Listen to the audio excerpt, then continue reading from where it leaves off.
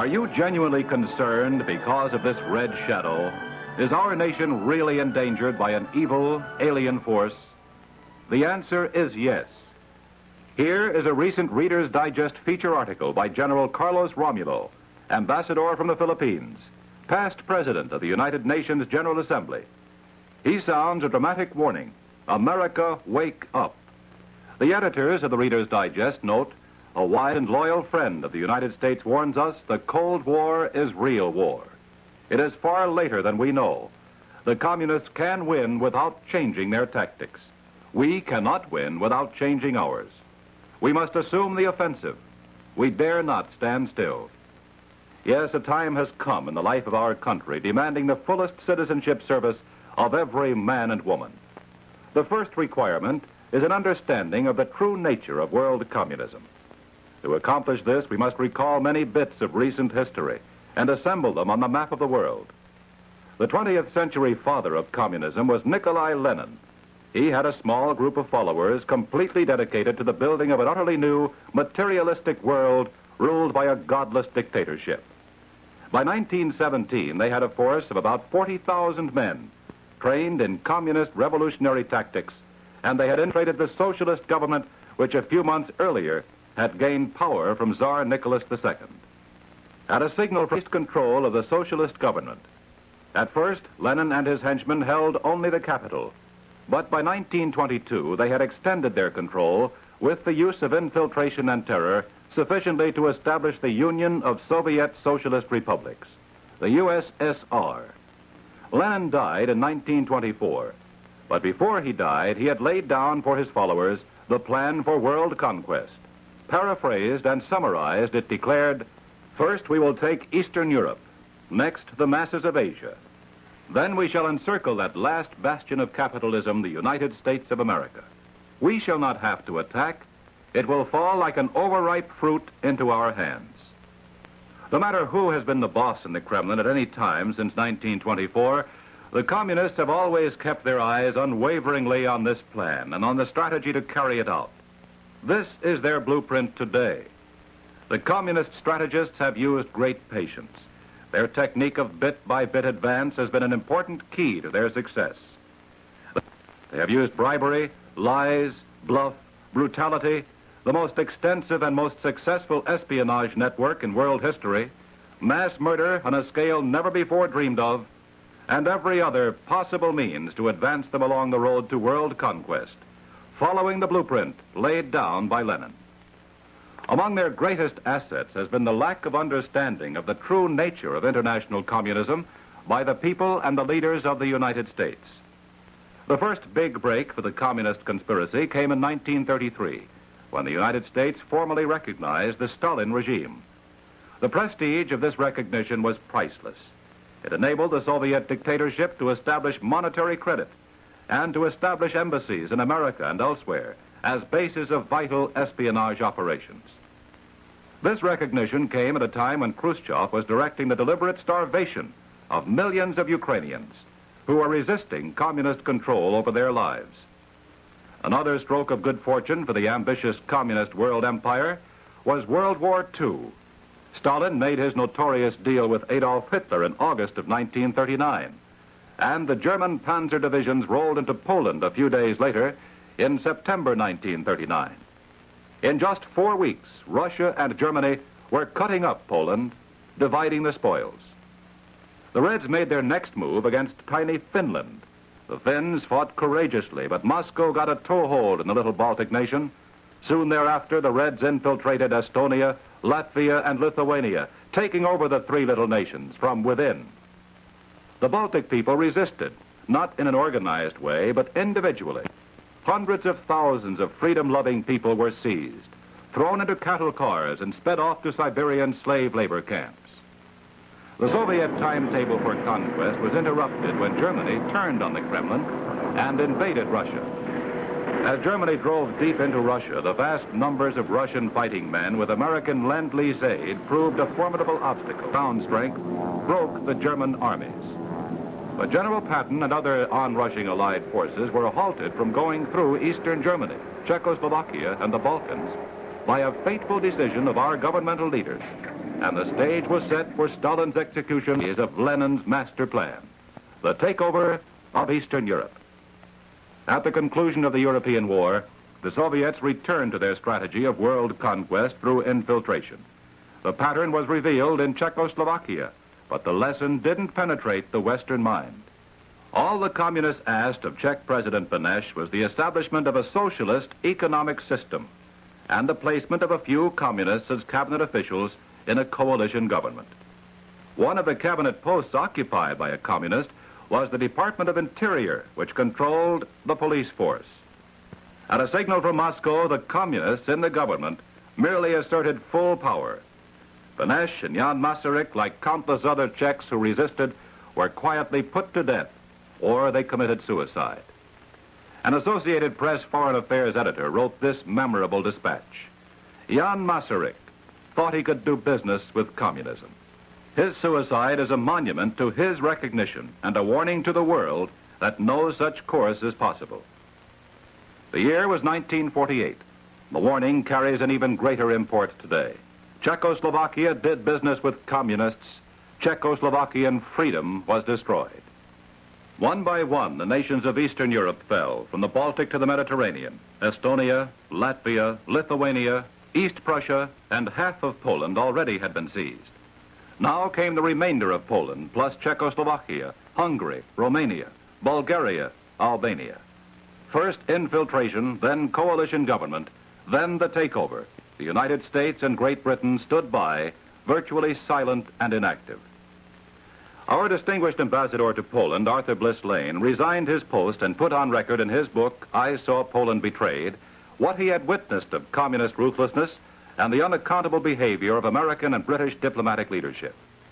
Ambassador Lane wrote, our policy of appeasement toward Soviet Russia undoubtedly emboldened Stalin to go ahead with his plans for the complete domination of Poland, as of all other countries in Eastern Europe. In Western Europe, the communists were content for the time being to aid in the establishment of socialism as a transition stage to communism. It is important that we understand the relationship of socialism to communism. Karl Marx, the founder of communism, was a lifelong socialist. Khrushchev speaks of communism and socialism as very closely related. John Strachey, a top official in the Labor Socialist Party of Great Britain in 1950, was for many years an openly avowed communist. In his book entitled The Theory and Practice of Socialism, he wrote, it is impossible to establish communism as the immediate successor to capitalism.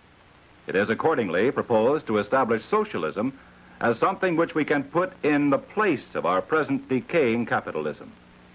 Hence, communists work for the establishment of socialism as a necessary transition stage on the road to communism. Further dramatizing the affinity of socialism and communism is this 100th anniversary copy of the Communist Manifesto, published not by Moscow communists, but by the Labor Socialist Party of Great Britain. Yes, socialism and communism are political and ideological bedfellows. Wherever communism can't take over by fomenting internal revolt, the Reds seek to establish so-called democratic socialist governments, which they can infiltrate until the Communist Party can take over.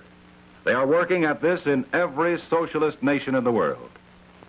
England and the Western European nations are our allies, and we should respect them and try to generate faith in the good intentions of their people and their governments. However, the documented facts suggest that we should look with penetrating eyes and minds at the socialist activities in Europe, in Scandinavia, and around the world. After the consolidation of their gains in Eastern Europe and their deceptive penetration of Western Europe, the Soviets moved for the takeover of China, the masses of Asia, set forth as the second step in Lenin's blueprint for world conquest. They already had established a powerful communist apparatus in China, headed by Moscow-trained agents. And the concessions gained by Stalin at the Yalta and Potsdam conferences, in the absence of China's leader Chiang Kai-shek, opened the door to their strategic plan. In North China, communist Chinese armies engaged the nationalist armies under Chiang. The actual takeover of China was preceded by a worldwide communist propaganda campaign creating hate for Chiang Kai-shek and picturing Mao Zedong as a great agrarian reformer. Agitation became widespread for a truce in China and for a coalition government. also for a stoppage of U.S. military aid to nationalist China. President Truman sent General George Marshall to urge Chiang Kai-shek to take the communists into a coalition government in China, as President Benesch had so fatally done in Czechoslovakia. Chiang steadfastly refused. General Marshall effected a temporary truce, which in the end aided the communists. Just a few months later, in July 1946, General Marshall halted the sale of arms and ammunition to nationalist China. This was backed up with an executive order by President Truman on August 18, 1946. After the arms embargo went into effect on the forces of Free China, the Chinese Reds moved into military action again, using their excellent Russian-supplied equipment from Manchuria. Some important voices in Congress questioned this tragic turn of events in China, and in the summer of 1947, Secretary of State Marshall and President Truman sent General Albert C. Wedemeyer to China for the announced purpose of making a study to determine whether the United States should rescind its embargo and give aid to Chiang's military forces. General Wedemeyer recommended aiding Chiang. He said that with aid, the nationalist forces could save China from falling into the grasp of international communism. But Wedemeyer's report was suppressed by presidential order. This book was finally published in 1958 after China fell to the communists. Here are the findings of a subsequent investigation by the United States Senate. The Judiciary Committee, in the report it has just issued, finds a conspiracy, communist-inspired, that led to American defeat. High American officials were duped. Policies were influenced that gave the communists their greatest victory. This paragraph says, the loss of China after defeat of Japan represents the greatest defeat in U.S. history. Few Americans read this shocking report, but some political personages were aroused. John F. Kennedy, at the time a congressman from Massachusetts, spoke out, "Over these past few days, we have learned the extent of the disasters befalling China and the United States. Our policy in China has reaped the whirlwind. The continued insistence that aid would not be forthcoming unless a coalition government with the communists was formed was a crippling blow to the national government. This is the tragic story of China, whose freedom we once fought to preserve. What our young men had saved, our diplomats and our president had frittered away." This statement was reported in the February 21st, 1949 Congressional Record. President Kennedy must not forget this speech. In the decade just past, the Chinese communists have strengthened their hold by executing their opposition, people owning 2 or 3 acres of land who resisted communist collectivization and the breakup of their families. The dead, more than 20 million. The Russians call it liquidation. The Chinese call it seomei, which means deprived of existence. To grasp the meaning of this, we must transpose it closer to home. These executions would wipe out the entire population of these 13 states.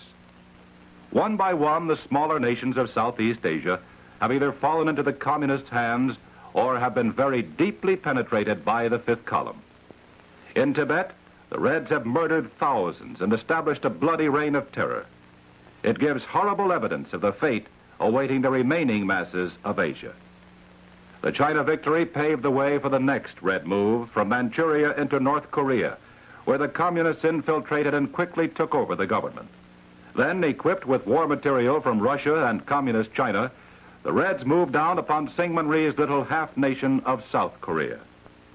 By almost any military or diplomatic measuring stick, the United States lost the Korean War. The American commanders who served in Korea during the actual fighting returned home crushed and bitter.